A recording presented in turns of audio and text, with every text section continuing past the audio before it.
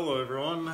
I hope all of you are doing well. You're safe and healthy and just making good decisions out there. I know you've missed the class. I've missed you.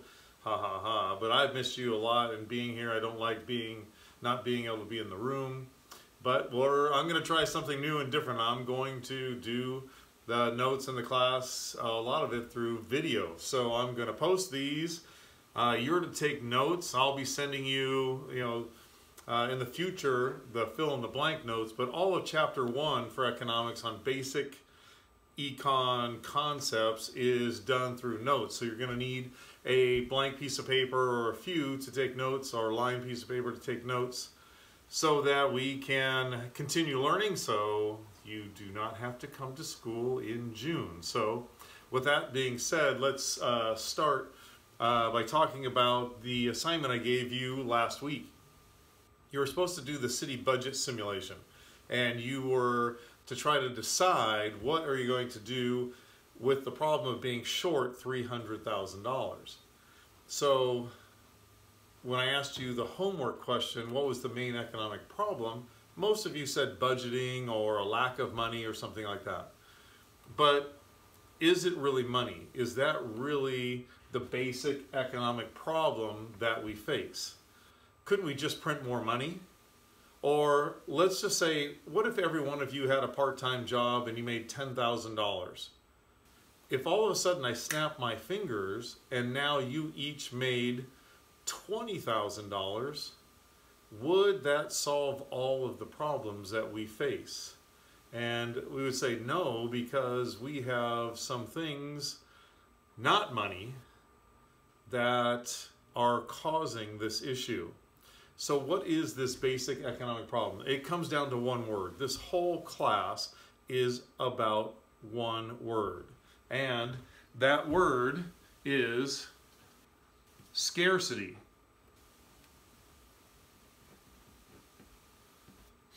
Scarcity. Things are scarce. What does that mean, though? What does it mean? If I ever ask you, what's the basic economic problem, you could just put that word down, scarcity. Things, we don't have enough. What does that mean, though? What does it mean we don't have enough?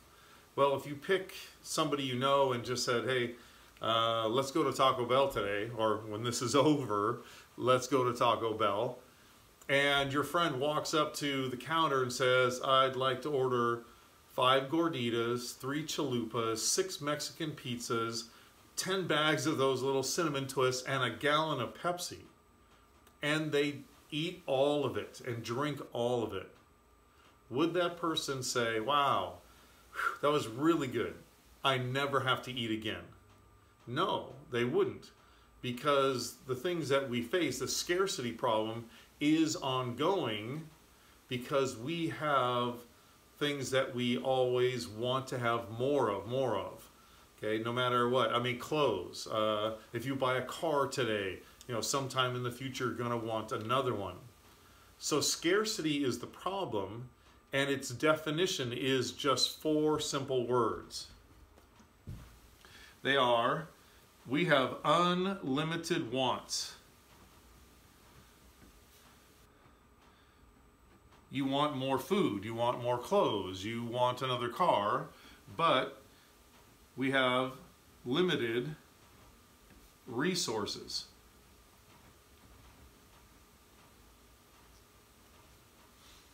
So that's why it's not money, it's those other things that we are short of. Resources. What does it mean, though, when we use the word resource? What are we talking about? What resources could you list right now that we're short of, besides toilet paper? And I think most of the pasta in the store, I haven't seen any pasta. All the eggs are gone. But besides that, when we think about the country as a whole, what are the resources we don't have? Because our wants keep going all the way until we die. That's the only time your wants stop. But we always have this limited amount of resources. What are those resources? Well, economists are going to use different terms in this class that you may not have heard of before, or may have kind of an alternate meaning. The first one is this. These resources they're talking about are called Number 2, the factors of production.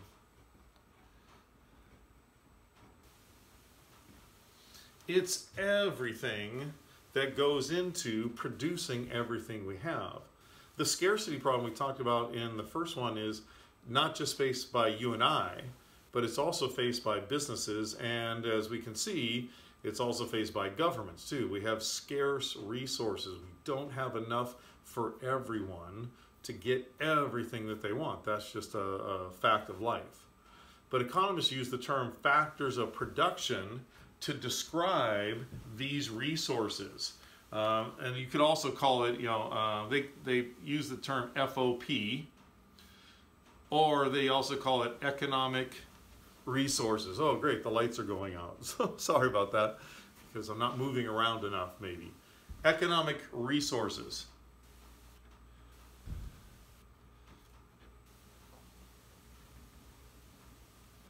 Now, what would we use to describe that?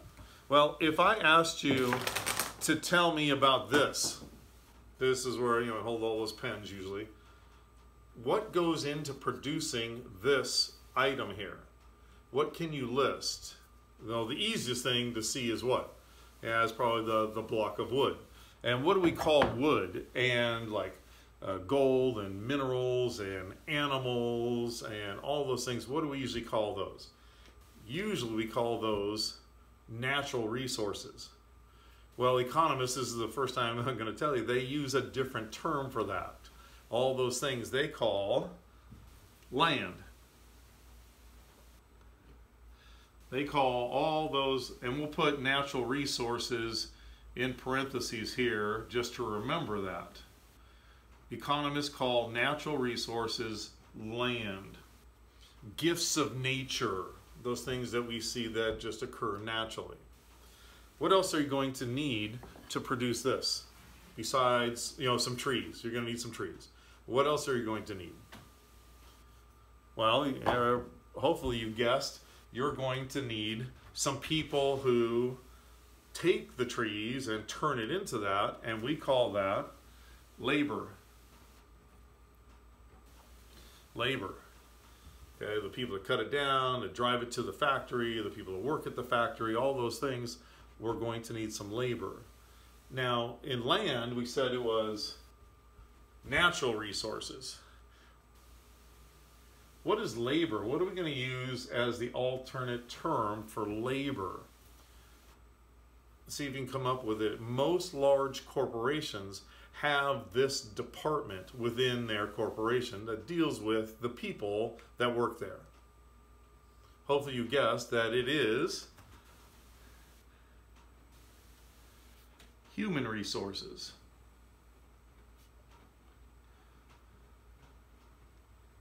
Most corporations have a human resources department that deals with all the people that work there. So far you have the trees, you have the people.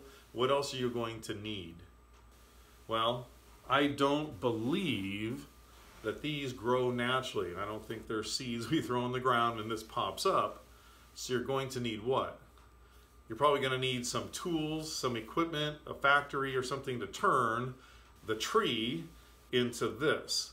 Now, this is one of those other terms that the economists use that we're not familiar with. We're usually familiar with a different definition. This is the word capital.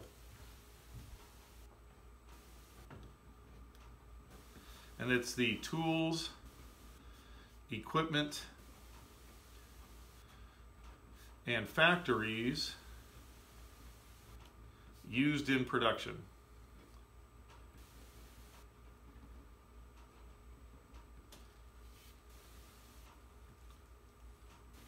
You're going to have to cut down the tree with a saw or something. You're going to have a truck that, a forklift that picks up the trees, puts them on the truck that drives them there. Then you're going to have the factory that turns that tree into blocks of wood. Now, you have land, labor, and capital. The last thing that we need, letter D, is actually the first thing that we really need. The first thing that we need before the other ones.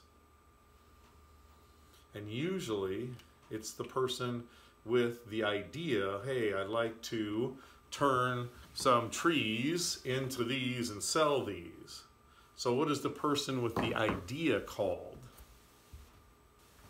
That person is the entrepreneur.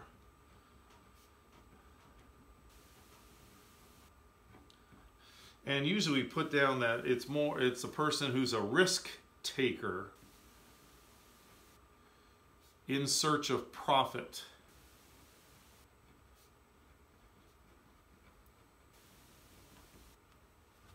They're in search of profit. Most of us are not entrepreneurs. We're going to work for somebody else and earn wages, salary. But an entrepreneur is looking for that profit where it's going to cost me this much. Hopefully I can sell it for this much and then make a profit on that. So those are the 4 factors of production you need to produce everything that we have. So once you have this kind of stuff or access to it, because sometimes an entrepreneur might be a person with an idea, but they actually don't own the land, the natural resource. They don't own the capital. They'd have to hire people. So sometimes entrepreneurs have to pay for the use of these 4 things, or the other 3 things. So there's a word that refers to that payment. So if an entrepreneur needs to use somebody else's natural resources, they would have to pay what's called rent for that. If you're going to have to use somebody else's, labor, you're going to have to pay wages. And if you're going to have to use somebody else's tools, equipment, and factory, their capitals, the payment for that is called interest. And we already know the payment for the entrepreneur is the word profit. So now that you have those, those 4 things are present, so we know that production can take place, there are actually 3 basic questions we must ask. 3 basic questions. Before we get going, we have to ask and answer these 3 questions. What can you think, what would you think would be the first question? If we have, access to some land, some natural resource, we have access to some people, some workers we could hire, we have access to tools, equipment, and factory, maybe you're the entrepreneur. What's the first question you must ask and answer? Hopefully, I don't even know if you're thinking. You can just sit there and watch the video and not think at all, right? I wish this was in class, so I'd have to maybe pick on you or have people raise their hands. But the first question you must ask, let's say you had some trees. Let's say you had some trees and you had a bunch of people out there you could hire and you have access to tools, equipment, and factories. The first question you're going to have to ask is, what to produce? What am I going to make with those trees that I have and that labor tool? Am I going to make this block?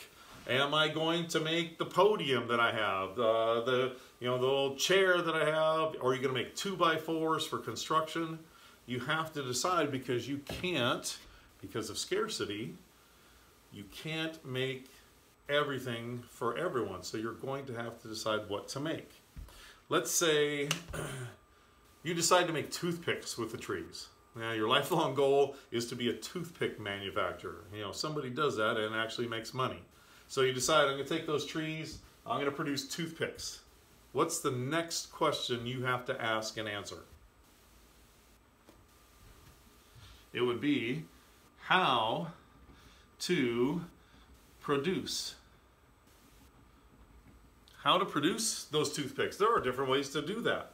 You could hire a bunch of people to go into the forest, cut down trees. You've hired people who are going to run the backhoe to pick up the logs, puts them on the truck. You've hired truck drivers. They're going to drive it to the factory.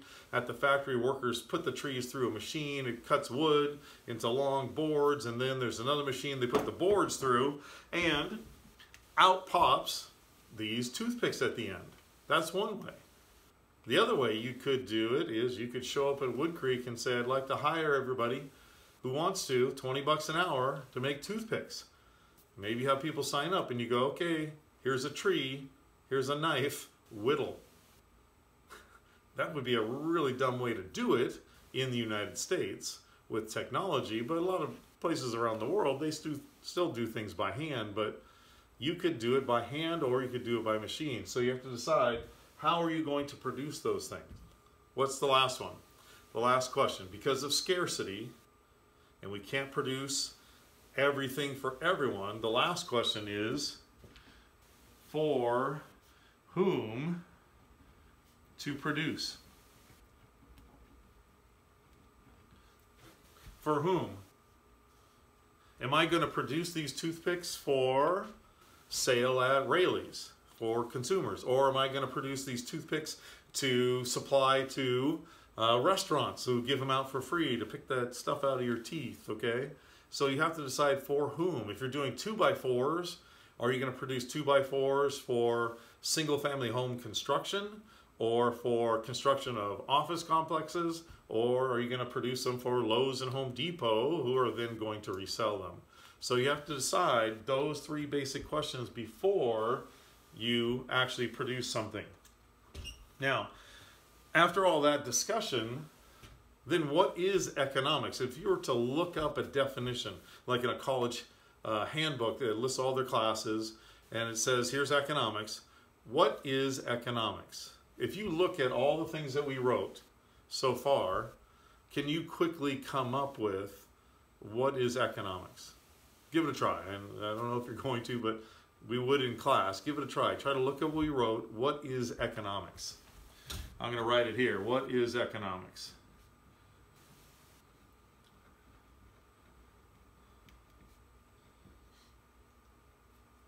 I could help you out too. I could put, it would start like this.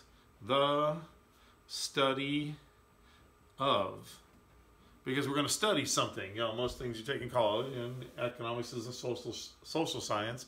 It's going to be the study of what? Well, if you take the first thing we wrote, the definition of scarcity, and just take each of those 2-word phrases in the definition and kind of expand on those, then you would get kind of the definition. The study of human efforts to satisfy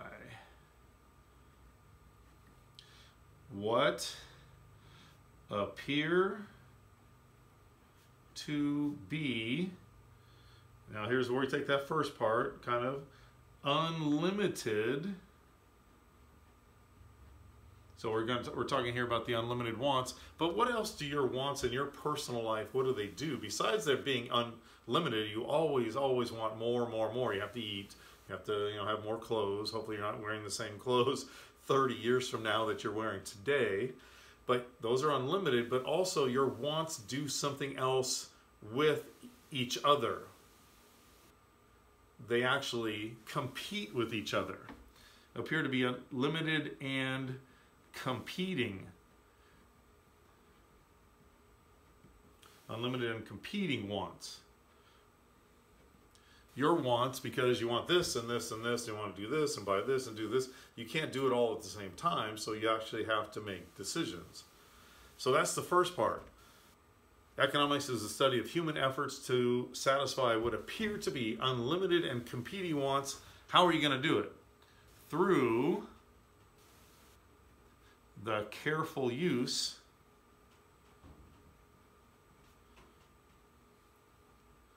of relatively scarce resources.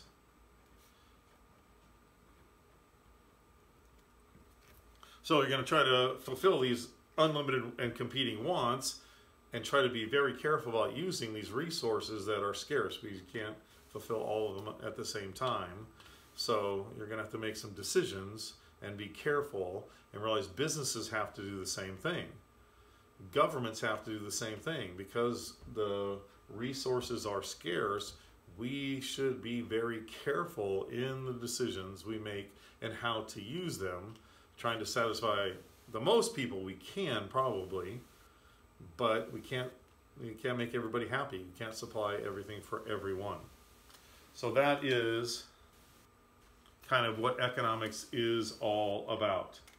Now, what I'd like you to do right now on your piece of paper, just off on the side, on the margin somewhere, if I handed you a $100 bill, I would like you to write down just 3 things you'd buy with that $100 bill. Each of the things that you're buying, 1, 2, and 3, each of those things would be $100. So let's say clothes, you put that down first, you'd buy $100 worth of clothes. So real quickly, just write down 3 things that you would buy. I'm only going to give you a little bit of time. It's not rocket science. It's not a big deal. What 3 things would you buy if I handed you a $100 bill? Now, economists call that something because you only have a $100 bill. And let's say you listed yours as like clothes, food, and gas. $100 worth of clothes, or $100 worth of food, or $100 worth of gas. Well, economists call those your trade-offs.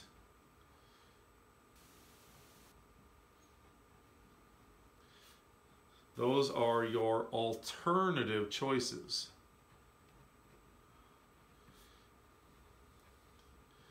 And they're alternative choices in the use of time, because sometimes you would like to go here and do this or do that, but you can't do them both, so you have to make a choice. Use of time, money, or resources. Those are your trade-offs. I can do this or this or this. Those are your trade-offs. Now, if I was to ask you to take those 3 things that you listed and look at your list and now put them in what you would consider priority order, because you just brainstormed really quick. Now, if you had to choose with that $100, which one would you buy first? Which one would you buy second? And which one would you purchase third? So real quickly look at that, rearrange those.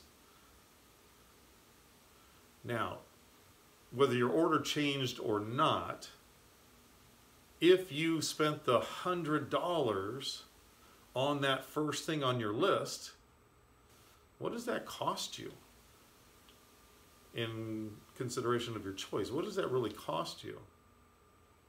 Well, economists, when you make that choice, when you buy the first thing on your list, economists would say that is illustrating and talking about opportunity cost.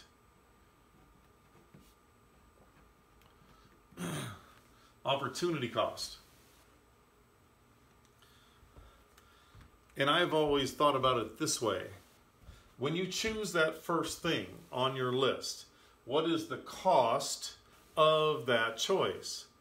Well, the cost of that choice of the first thing is you lose the opportunity to get the next thing on your list because you have a limited amount of resources, and this way it's money. But you choose number 1, you can't do number 2, you can't do number 3. That is your opportunity cost. So if you were to put that down, it says it would be the next best alternative use of time, money, or resources. So when you choose one, the cost of that choice is you lose the opportunity to do the next thing on your list.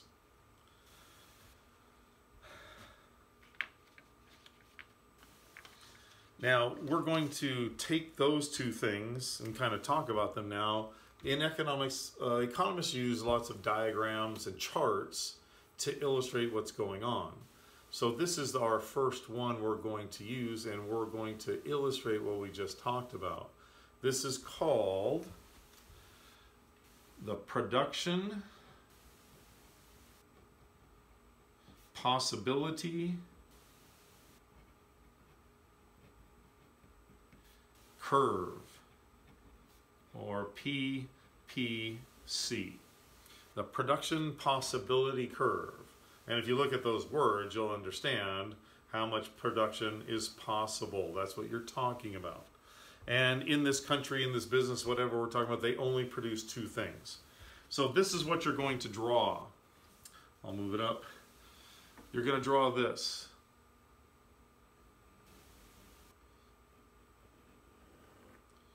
Okay, it's really tough. You can do that. And then you're going to draw your curve. You're just going to start up at the top and just draw the curve down to the X like that. So there it is. Now, let's talk about what is this doing, okay? So, individuals, businesses, government, they all are going to be looking at the production possibility curve. So, the classic example is called, this country only makes two things, guns and butter. So the only two things that they actually produce are guns and butter. So when we look at this and we go up here and you put a point right there and let's say that's point A, right there. Point A. How would you describe production if this country is producing at point A? Remember, there's no numbers on here, so you have to be a little bit more general. You can't use numbers. So the way you would describe this country is producing all guns and no butter. Does that make sense? All guns, right here, they're producing all guns, but no butter. All of you know that this point is 0 and this point right here is 0. So all guns, no butter. Now, how would you describe, if we go down here to point B, down here, how would you describe that? Of course, you'd say this country is producing all butter and no guns.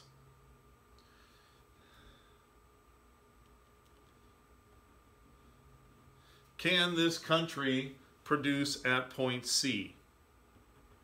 Yeah, you can. And let's say we had started at A. We just started at point A, the country is producing here, and now the country moved over to this production point. How would you describe that change? You would say, if they went from A to C, and you can look at it like this, now you can draw in little dotted lines and say, oh, look it, they're producing less guns, but more butter. Because they had produced here at 0 butter, now they're producing here that amount of butter. They used to produce at point A for guns, but now they're here, so it's less guns, more butter. Can they produce at point D? Yeah, they can produce there also. It's just a different combination. So this curve right here, you could actually put dot, dot, dot, dot, all these different production possibility points. They could produce at any one of these possible production points. So what is this really illustrating for us? Two things. And I'll just put this paper down here, I guess. Two things that this is illustrating for us. The first thing is, what does this curve represent? What is that curve representing? It's representing the various combinations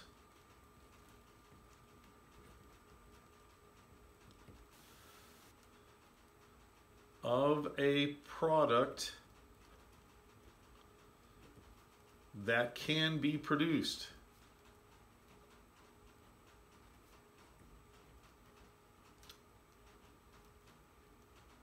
So that curve is showing us all the various combinations of a product that can be produced at a particular point.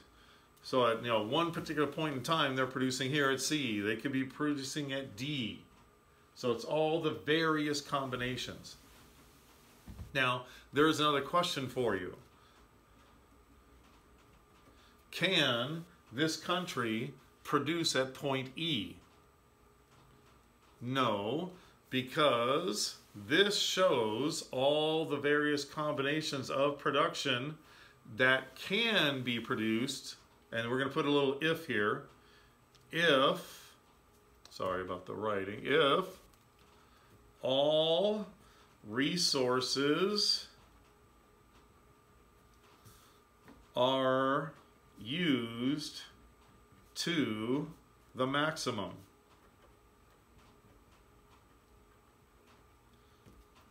So the various combinations of product that can be produced if the country, the government, the individual is using all of their resources to the maximum. All the resources we would say are fully employed. There's nothing idle, there's nothing sitting. We're using all the land, all the labor, all the capital, entrepreneurship. We're using it all to the maximum.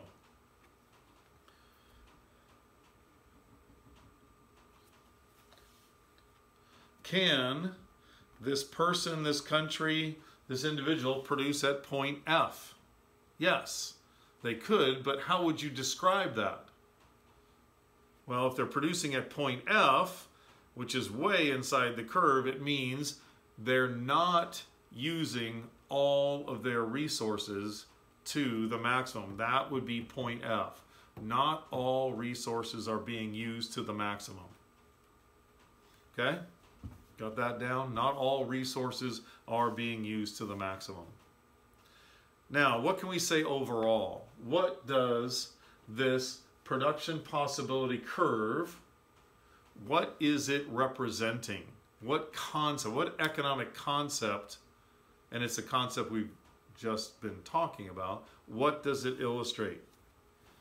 I'll put it here, kind of the PPC, so the production possibility curve illustrates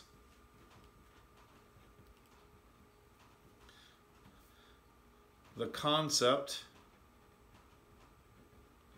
of, anybody guess?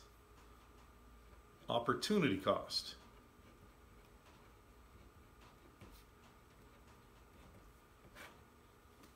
It represents opportunity cost. Why? Well, if we produce, if we go back, I'll put it back up again. If you produce at point C, the cost of that choice, right? You're losing the opportunity to produce at point B or any place else in here. If you choose to produce here, the cost of that is losing the opportunity to produce anywhere else on the diagram. Okay? Everybody got that? I'll put it up there. The PPC illustrates the concept of opportunity cost. I guess it would be easy. You can go back if you missed something and re-watch the video. That'd be the highlight of your day, probably, right? Yeah, I don't know what else you're doing at home, playing games, hanging out on your computer or your phone a lot. Hopefully you're doing other things while you're there. Now, I usually have the class at this point, we just take 5 or so minutes and try to brainstorm all the things that you've purchased in the last week as a class, and we just put it up on the board, just brainstorm. You know, I went to Taco Bell, I went to the movies, got my hair cut, bought some food, and bought all these different things that students have bought. And then once we've listed them on the board, I ask all the students to say or come up with all those things on the board. What 2 categories would they fall into? And all of the students usually always come up with, they come into these 2 categories. They are, let's see, which way do I want to put it? I guess needs and wants.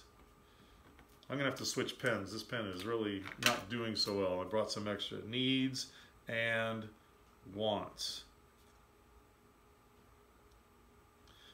So if you go back to, what's a need? Most of you probably did this when you're in elementary school. A need is something that's basic for survival.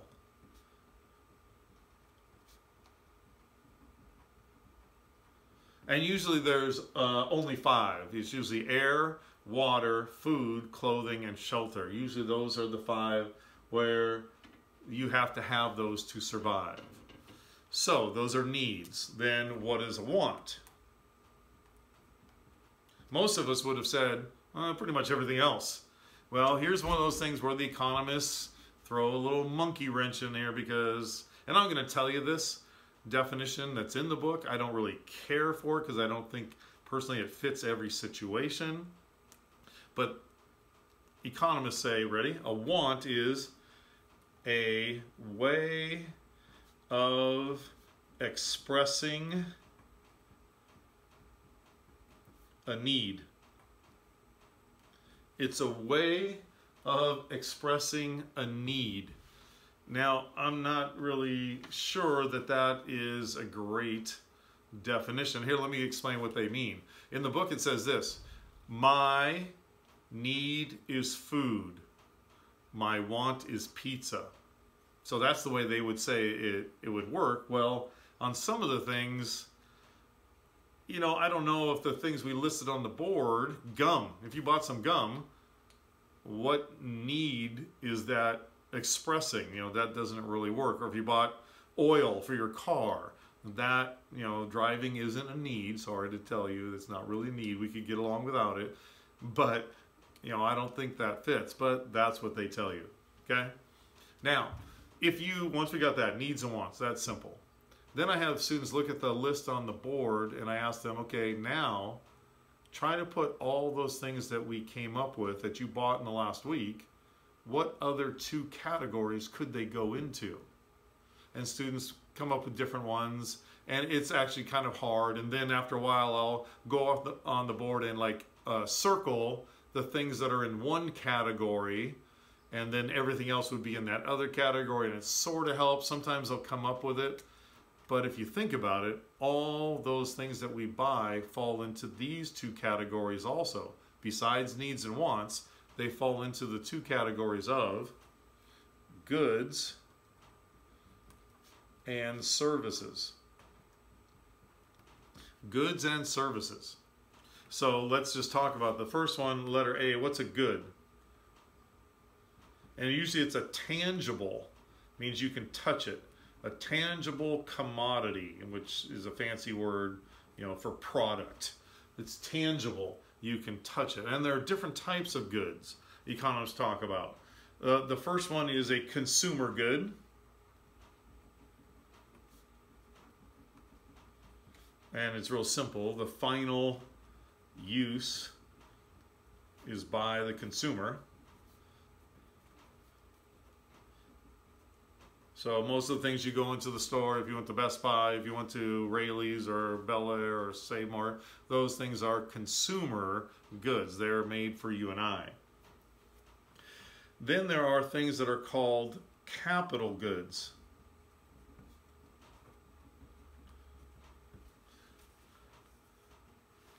And if you think about the word capital that we already described, tools, equipment, and factory used in production, what would be a capital good?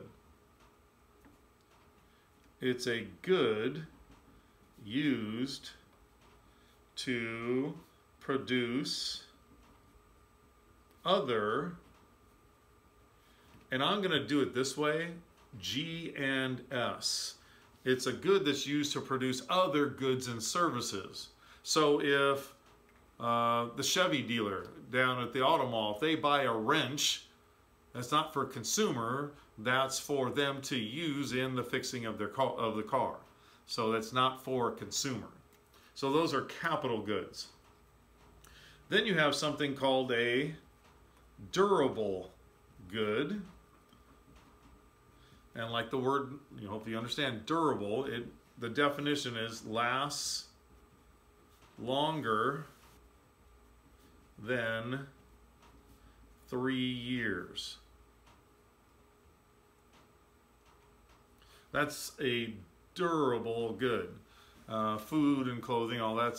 But you're talking about a lot of times appliances, gardening equipment, stereos, furniture, you know, your refrigerator at home, stoves. And a lot of times, I mean, the government actually keeps track of how many of those are manufactured and sold, durable goods, because many times some of those things are fairly expensive.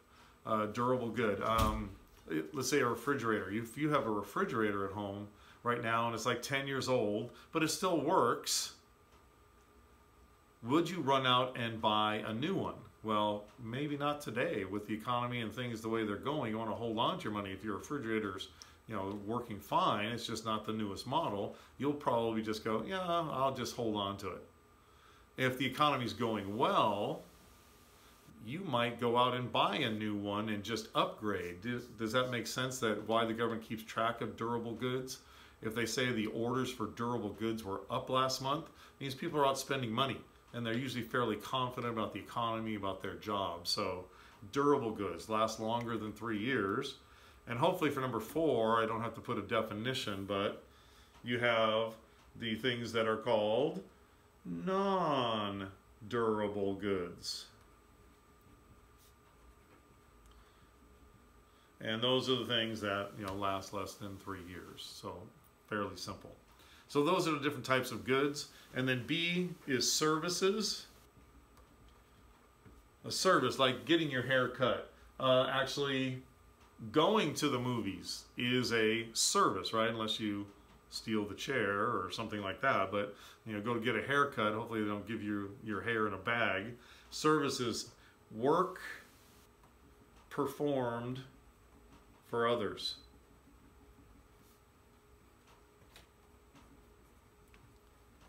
Those are the services. Somebody else is doing work. So if you go to a restaurant, it's kind of almost like both. You get a good, you get the food, but you also get the service. They're providing a service, cooking and delivering it for you.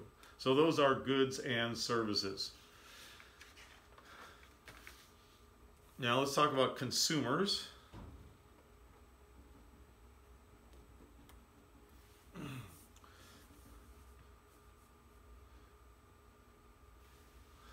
If I was to ask you to give me a definition of a consumer based on what we have already talked about, what would you come up with? What would be a consumer?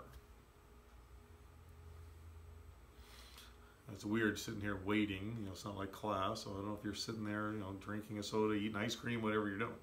A definition of a consumer, ready? Someone who uses what? What are they going to use that we've already talked about? They're going to use goods and services to satisfy what? Needs and wants. So somebody who's going to use the goods and services to satisfy their needs and wants. That's what a consumer is. Now, consumption, in many instances, most of us think that to consume means to eat, but in economics, consumption is the process of, and I'm just going to draw an arrow, because it's the process of using goods and services to satisfy your needs and wants. That's the process. Okay. And then the last one, there's this thing, you ever run into anybody you think, that buys things, maybe they do like them, but they buy them so that people see them, like wearing that kind of brand of clothes or driving that kind of car. It's the word that means to be seen. This is a kind of consumer who wants to be seen, smelling like this, driving that, wearing that, living here. And it's a big word. It's called conspicuous. Make sure I spell it right. I don't know, and I don't get to erase like on the whiteboard. Conspicuous consumption.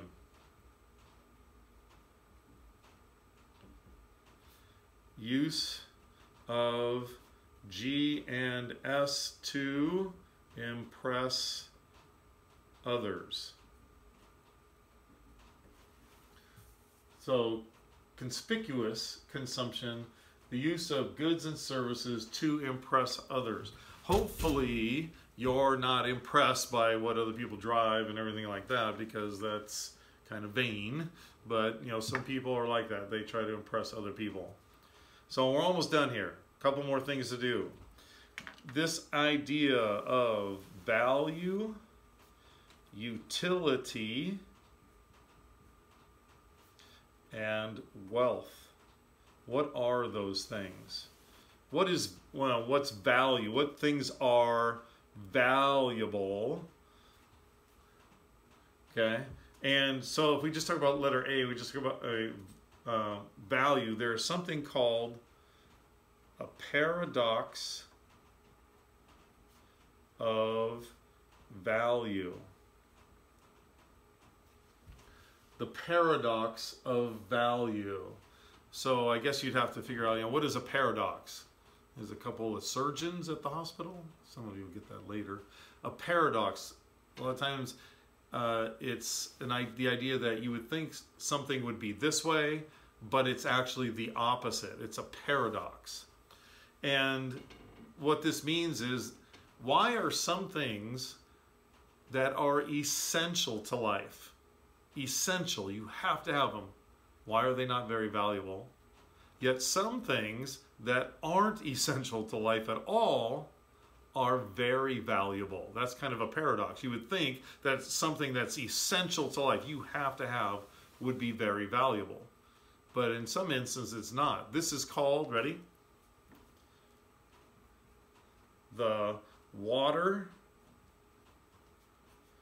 diamond paradox.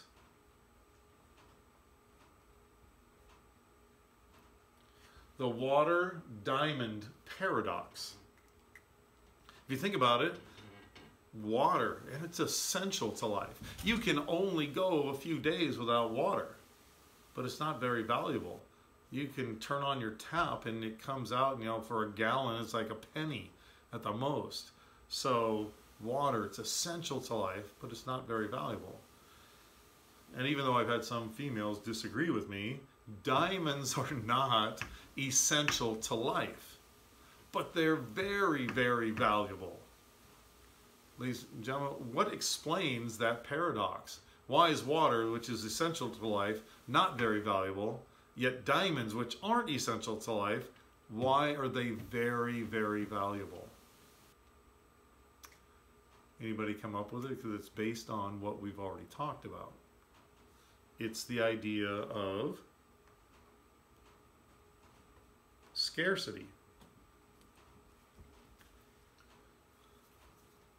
Scarcity is the answer to this paradox. Water is not very scarce. And sometimes if you do go through a drought, water can become more valuable, but water falls from the sky. It's not very valuable, even though we need to have it. Diamonds are more scarce, so that makes them that makes them actually more valuable. If diamonds fell from the sky, then they wouldn't be very valuable and it would hurt. But, so that's the water diamond paradox. But if you were to pick two people, I don't know, I usually do this by picking people in the class and saying, hey, if this female, maybe she really, really, really likes diamonds. Her mantra is when she gets engaged, the bigger the better. That's what she wants. Whereas another female, let's say that she doesn't care. She goes, when I get engaged, the guy can make a ring out of a gum wrapper. I don't really care. Now, scarcity doesn't answer that question. Why is it so important to the one person, diamonds, and not to the other? They're still scarce. So what answers that question in that situation? Yes, Mr. Johnson, it would be the next word that we were going to talk about.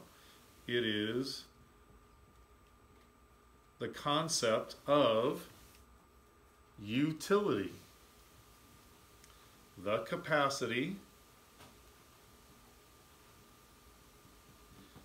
to be useful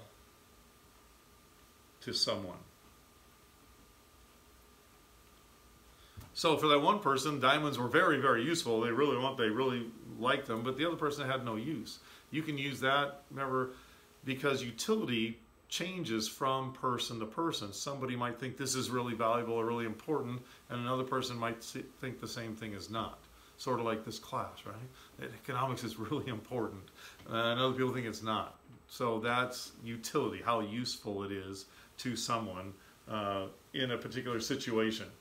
Now, that's the word, and this is going to be hard. I was going to say this is for your economics project, but it's not. You're not doing it anymore, because utility was one of those concepts that you were supposed to maybe use to connect the class to your volunteering, but since you don't have to volunteer, I guess that doesn't apply. But that's utility. Like if you go to the Salvation Army, or let's say go to Goodwill, that has utility. People come in and buy things that are less expensive, who are maybe lower income. If you go to an animal shelter, that has utility for those animals and for the community by providing a place where the animals can be brought, spayed and neutered, so we don't have a problem. So that's the word utility. The last word is wealth. What is wealth? What do we consider as wealth? And wealth is actually a combination of things. It's the sum of those economic products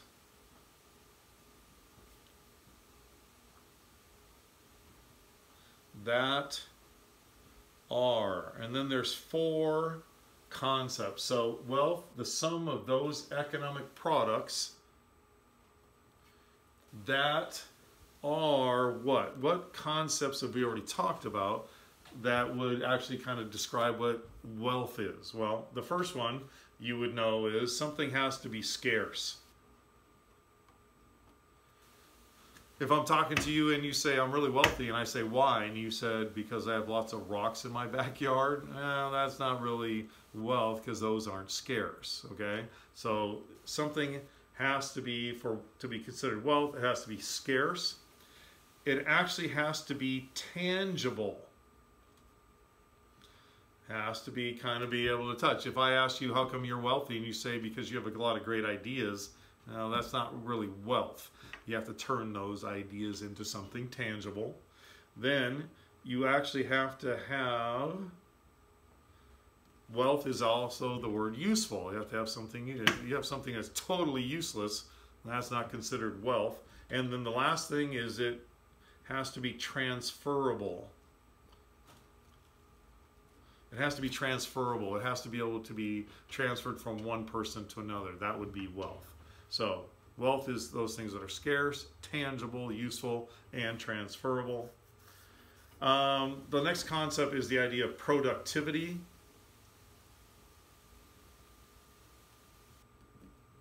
Sorry about all the writing, but the next chapters will be, I'll try to work it out, the fill in the blank, so you can do that. I'll have to figure out if I can send it to you, the fill in the blank, and like you can print it, or if I send you with the fill in the, it'd be really hard to do the little boxes, but maybe I could do that where you could just fill it out, make a little corner with me talking. That's all you need is a little corner of me, okay, talking, and then you could fill those out. What is productivity then? What is that talking about? Productivity. When the FOP, when the factors of production are present. So when you have entrepreneur, you have land, labor, and capital. When the factors of production are present, productivity can take place.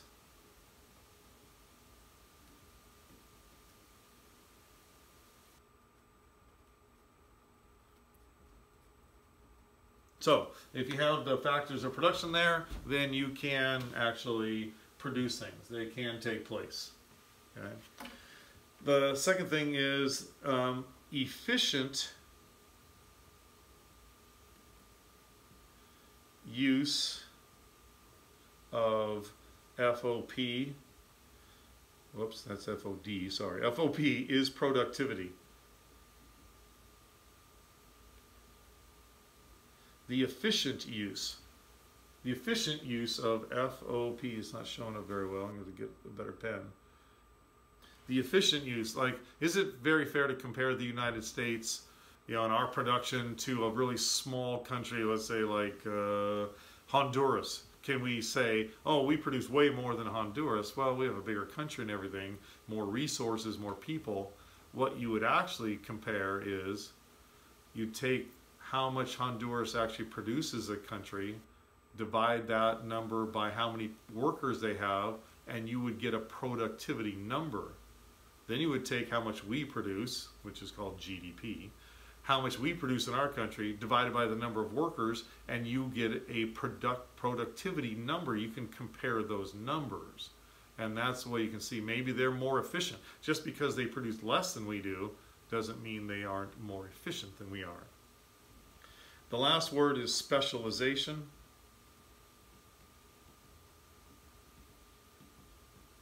Specialization. What we're saying is productive resources should do what they're best suited for.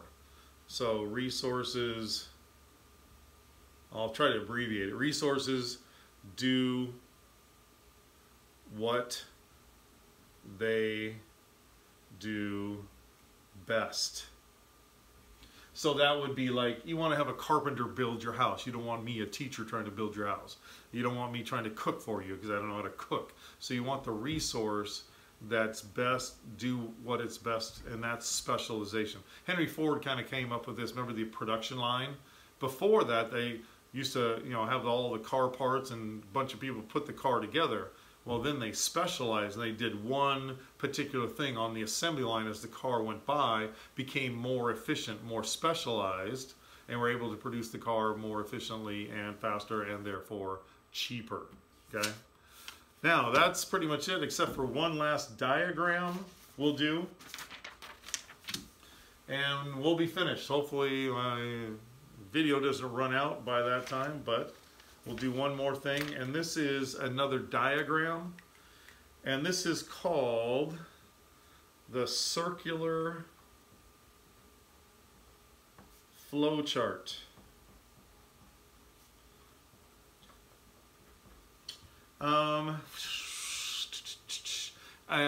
We just are just going to draw it because it's very hard to try to send this or for me to create this for you. And you're just going to do this, a box here, a box here, and a box over here.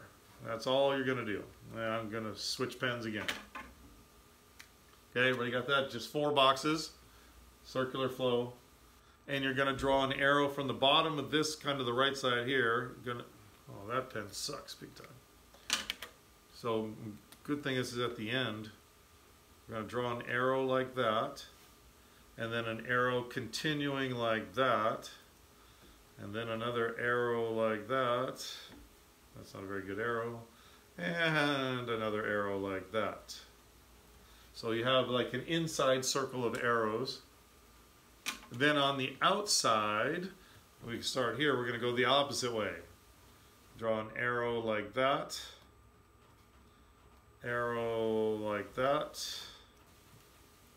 an arrow like that, and an arrow like that. So this is circular flow. Okay, it's talking about how things are interconnected in our economy, actually in the world, how we're interconnected. So the box at the top, you just put the word individuals. So all that is doing is that's representing you and I, we as individuals, okay? Now the key thing about our economy and what we've been talking about today is one thing that sets us apart from socialism, communism is we, as individuals, we own the factors of production. We own the land, natural resources. We own the labor, our own work. We own the capital, tools, equipment, and factories, and we're the entrepreneurs. In communism, the government owns everything. In socialism, you have a combination. But in our system, we own the factors of production. What do we do with those? The land, labor, do we want to hold on to those? Do we want to hold on to the factors of production? I want to just hold on to my labor, like right now, and sit at home in my room. No, you don't want to hold on to that. You want to go to work, right, and make some money. So on this first arrow, what we're going to put is sell scarce resources. We want to sell those resources. We want them to put them to work in order to earn money, okay? And so this first box over here is called the factor. Remember, this is the factor market, factors of production. This is where the land, the labor, the capital, and the entrepreneurship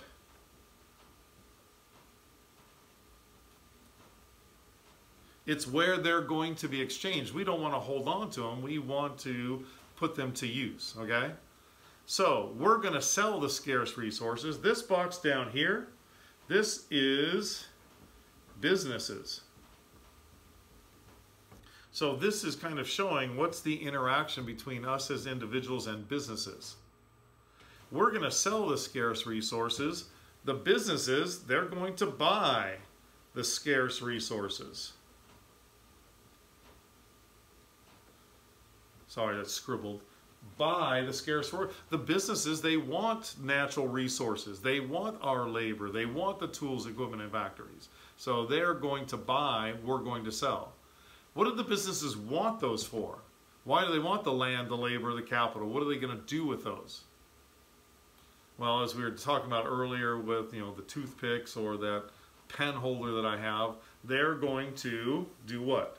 They're going to provide G and S. They're going to provide goods and services. They're going to take the land, labor, capital, entrepreneur, they're going to turn them into goods and services. Okay? They turn those into things that are goods and things that are services. So over here, you have something called the product market. And product is sometimes a generic word for goods and services. So we sell the resources, the businesses buy, they turn them into goods and services, and then what happens? We buy the goods and services. We want those things that they produce. We can't produce our own televisions, our own cars, our own clothes, so we want to sell them to businesses because we want the items, the goods and services that businesses provide. Now on the outside circle, it's going to be the money that is going back in return for each one of these little sections. So when we sell the scarce resources, what do we get? And it's the generic term. We earn income. Income is kind of the generic term for money that comes in. So we sell those scarce resources and we earn income. Okay? Now, when the businesses buy those scarce resources, what do they pay? They pay for scarce resources, but what do they actually pay? What do they actually pay? And we wrote this down already. If they're going to pay for the use of land, they're going to pay rent. If they're going to pay for the use of somebody's labor, they're going to pay wages. If they're going to pay for tools, equipment, and factories, they're going to pay interest. And if they pay an entrepreneur, they're going to pay the entrepreneur profit. Those things that we wrote down earlier. Okay?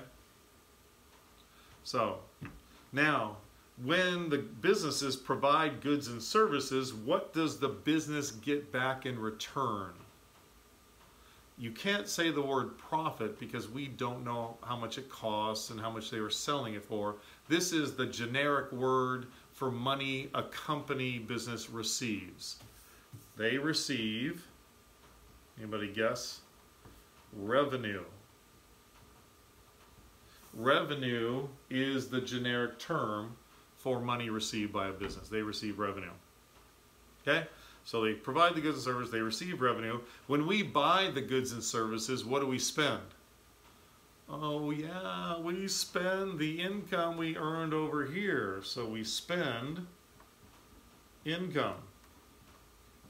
So we spend what we already earn. So you can see by this diagram that we are what?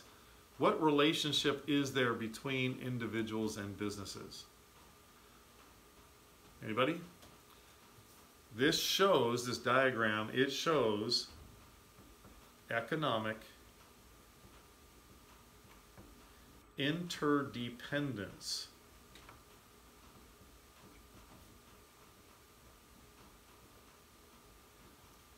We are economically interdependent. The businesses want the land, labor, and capital entrepreneur that we own, and we want the goods and services they produce. This actually is globally too. Other countries produce things that we want, we produce things they want, so we're all economically interdependent on each other. That was a good amount of time, so thanks for paying attention. I'm going to send you an assignment that's on the production possibility curve that you can do and turn in by tomorrow. Hope you're doing well, and hopefully this all made sense. Email me or send through Google any questions, or email me any questions you have. Thanks. Have a great day.